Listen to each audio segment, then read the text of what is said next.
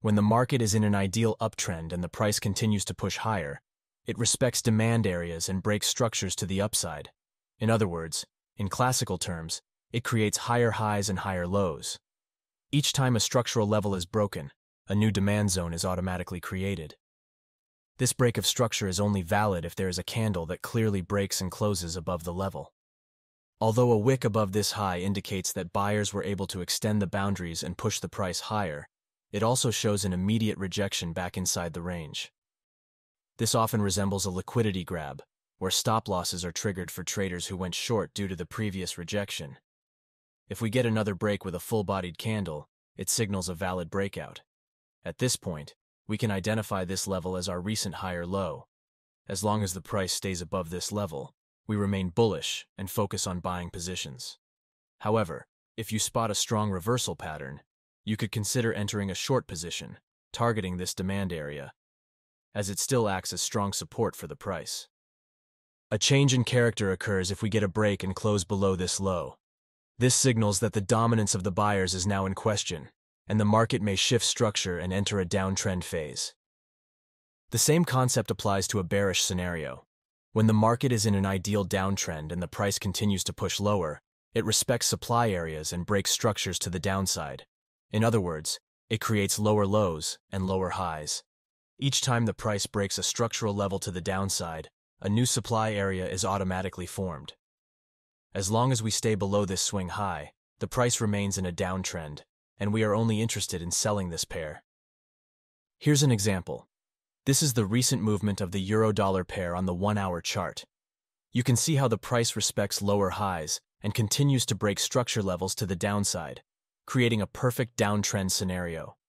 You can clearly identify structure levels, swing highs and lows, and potential trading ideas.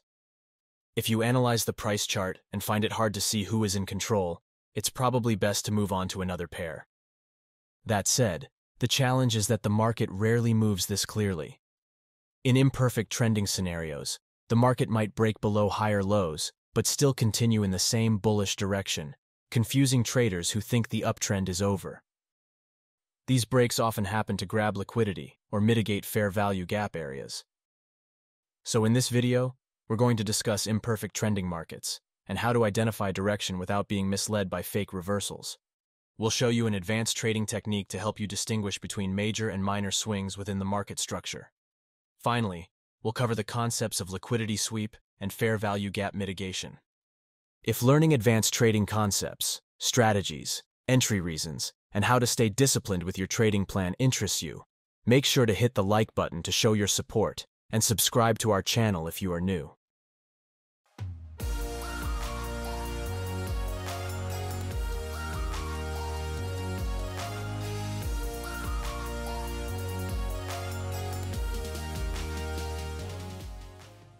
Welcome back, traders.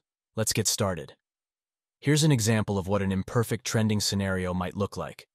At first look, it may appear choppy and lack clear direction. But in this video, we're going to show you a technique that transforms this messy chart into a clear, understandable trend. The key point here is that, in these imperfect trends, it's crucial to focus on the overall structure rather than getting caught up in every minor break. Many of these small reversals are temporary and may only aim to trigger stops or capture liquidity from retail traders. The first concept we're going to discuss is how to identify major and minor swings. When is a swing high or swing low considered strong, and when is it considered weak?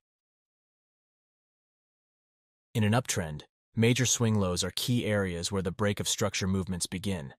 This represents the highest price recently traded in the market after breaking a previous high.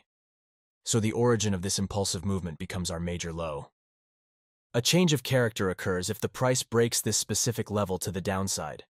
The other swing lows are considered minor, and breaking below them does not indicate a true reversal.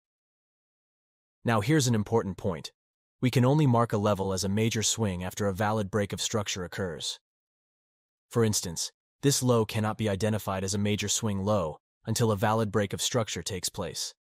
This is the highest price recently traded, so a break of structure is only valid when the price breaks through this level. As mentioned, only after a valid break of structure can we mark a level as a major swing. Thus, this level is considered a major swing low, while the others are minor. Breaking below a minor swing low also indicates a weakening of bullish momentum. If you find a solid reason, such as a reversal liquidity sweep pattern from a higher time frame key level, you could consider going short, targeting the major swing low. This is because, after this level is reached, there's a battle between supply and demand, and we often expect a rejection when the price taps into this major low. However, trading against the main trend can be risky, as it increases the chances of getting stopped out, essentially swimming against the current. Now let's recap the bearish scenario.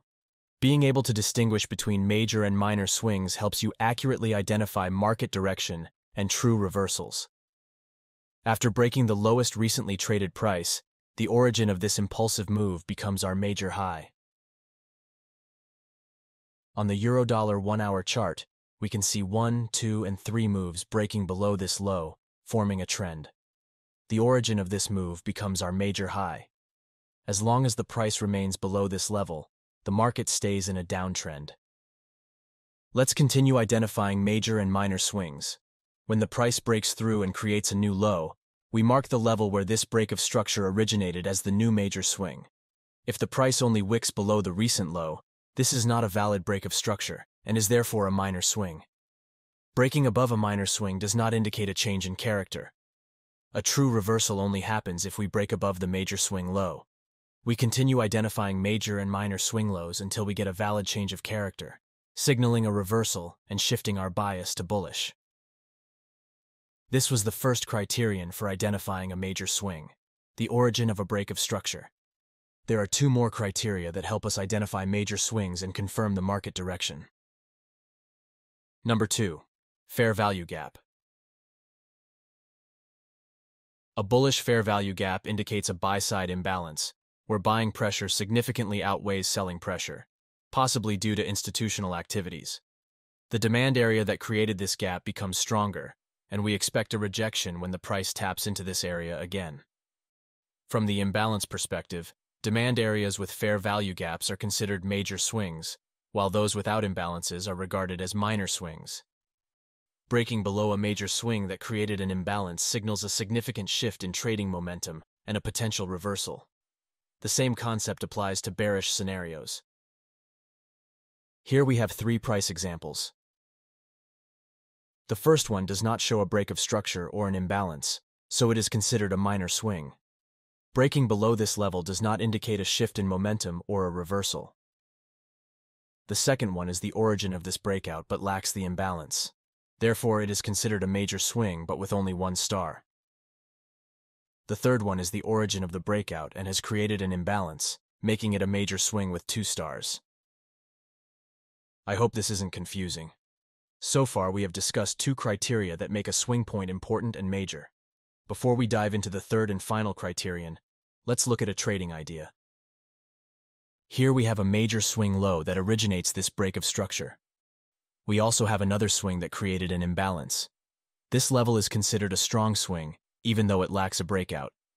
When the price returns to this level, we expect a rejection. However, if the price breaks below it, that indicates bearish momentum. This scenario often occurs when the price taps into a higher time frame key level. Now, we can take short entries in this inverse fair value gap area, targeting the major swing low because it continues to act as strong support for the price. Now, let's explore the third and final criterion that helps us identify a major swing, the distance pushed by the price. Look at this example. Here, the latest move has created an imbalance and broken the structure level to the downside. By definition, it is a major swing low. Does breaking above this high represent a valid change of character? If you answered no, can you guess what is wrong with this case? The issue with this move is that it lacks sufficient distance pushed by the price. If you measure the previous impulsive movement, that is over 60 pips, while the recent one is only 20. Therefore, this high does not qualify as a major swing, and breaking above it does not indicate a valid change of character. So here comes an important point.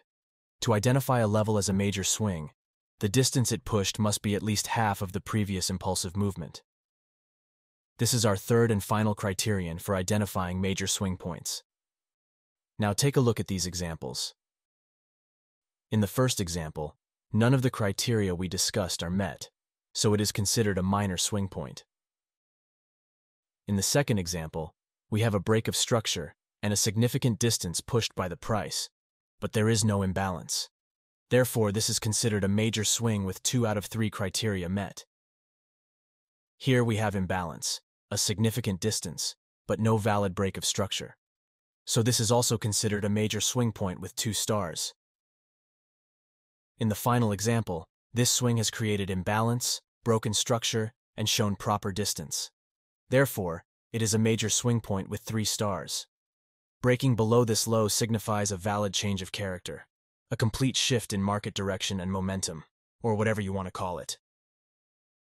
So far, we have discussed how to identify major swings and valid changes of character. I would like to add that there are 2 exceptional scenarios that make a change of character invalid. These 2 scenarios are liquidity sweep and fair value gap mitigation concepts. This might seem complicated, but it will make sense in a minute. Here, we have a major swing low that originated this breakout. Breaking below this level signals a valid change in character. However, if you look at the left-hand side, you'll notice that this level is positioned in a significant area of liquidity. Many traders have opened long positions at this level previously, placing their stops below it, which means that a large amount of liquidity lies beneath it. To hunt these stop losses, smart money often pushes the price lower to engage the liquidity, and then continues in the same bullish direction. Here's an important point. When a major swing is located in a key liquidity area, breaking through that level is considered a liquidity grab and does not necessarily indicate a reversal is coming. Keep in mind that in this scenario, we cannot identify this break as a valid change in character. If the price returns inside the range, it provides a great opportunity to enter a long position. The overall direction is still bullish. The smart money has engaged the sell-side liquidity, and the next target would be the buy-side liquidity. As smart money traders, we aim to enter a position after the stop losses have been hunted. The liquidity sweep was the first concept on this subject. There is actually another concept that can violate the change of character, which is the mitigation of fair value gaps. Now, we all know that a fair value gap refers to the space between the wicks of 3 consecutive candles on a price chart.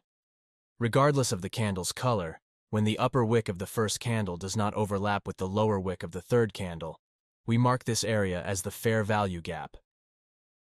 If you are a smart money trader, identifying the fair value gap should be one of the first things you do when you open the trading chart. But why do we need to identify fair value gap areas on the chart? Aside from the reasons we discussed earlier, the market usually returns to these areas to fill them, because these zones represent inefficiencies in price movement. These inefficiencies, also known as imbalances, often indicate a lack of liquidity in those regions. Large institutional players tend to fill these gaps to rebalance orders and ensure smoother price action, allowing the market to continue in a more stable and efficient manner. Therefore, fair value gaps can become a magnet for the price before continuing in the same direction. Intraday timeframes are best for identifying fair value gaps. Intraday means timeframes of less than 1 day, such as 4 hours, 1 hour, or less. Fair value gaps can be used on any asset, but they are most effective with assets that have high trading volume, meaning a large number of people are actively trading them. This is true for forex pairs, stocks, cryptocurrencies, and futures. With that said, let me show you how the mitigation of a fair value gap area can violate a change of character. If we return to the previous example and look at the left-hand side, you can see that there is an unmitigated fair value gap exactly below the major swing. In cases like this, the price usually pulls back to the fair value gap zone to regain balance, which does not indicate a true reversal. It's important to check the left side of the market structure to determine whether the move is just filling the gap or if there's a real shift in market sentiment. This helps avoid false signals and ensures you're trading in alignment with the broader market direction. Before we wrap up, always remember that while identifying fair value gaps and shifts in market structure are powerful tools, Mastering smart money concepts requires patience and consistent analysis. No single strategy is foolproof, but by refining your understanding of these concepts and combining them with proper risk management, you can significantly improve your edge in the markets. Keep studying the charts, stay disciplined, and let smart money lead the way. So guys, I hope this video provided value to you. If it did, please smash the like button to show your support. And if you're new here, consider subscribing to our channel, as we publish many advanced concepts. See you in the next episode.